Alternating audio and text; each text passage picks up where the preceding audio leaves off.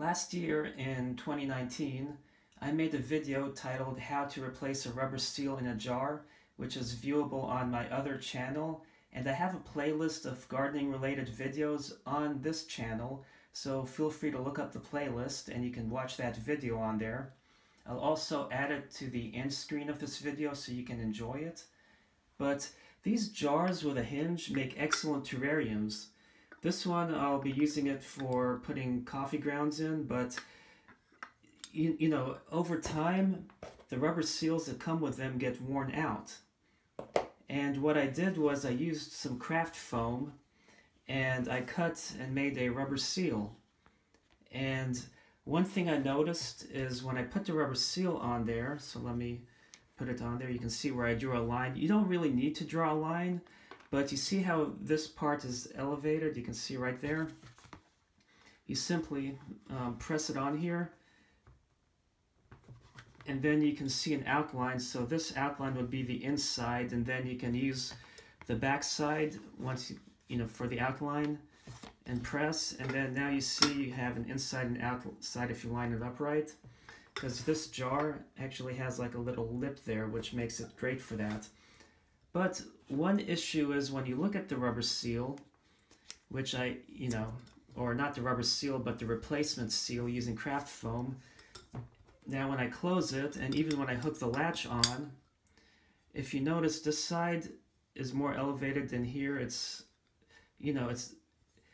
actually went a lot better this time, but it's not the tightest seal. And one reason for that, here, let me remove it.